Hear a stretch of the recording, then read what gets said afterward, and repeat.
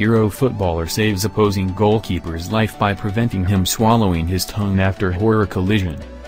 Togo international Francis Kone was quick to grab the tongue when he noticed Martin Berkovec had been knocked unconscious during the game in the Czech Republic.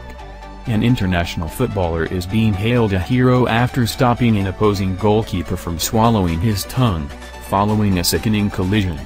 Half an hour into Bohemians' 1905's match with Slovacko in Czech Republic's 1.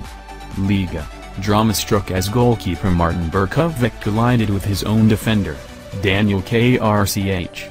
Berkovec, 28, was said to have gone limp in the aftermath of the clash, and Slovacko's Francis Kone was first to check on his condition.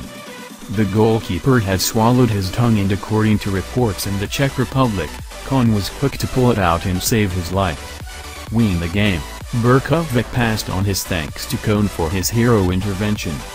Writing on Facebook as he checked in from the hospital, he said, "I would like to thank Francis Kone for rescue and emergency at today's game. I'm glad for the relief and thanks again." Berkovec spent the night in a local hospital after undergoing a court scan but is expected to make a full recovery. Slovacko head coach Michal Kordula has commended the actions of Kone. "I hope the boys are all right," he said at a press conference. "When colleagues from the organizing team told me that their Francis helped. Hats off to him. This is how players should behave towards each other." Shockingly, Kone, 26, has since revealed that it is the fourth time in his career that he has had to pull a tongue from a player's mouth to prevent disaster.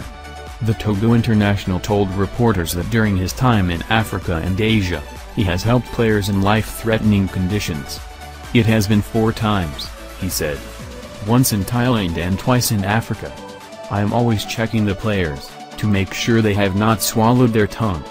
The game between Bohemians and Slovacko finished 0-0 as both teams remain in the middle of the 1. Liga table.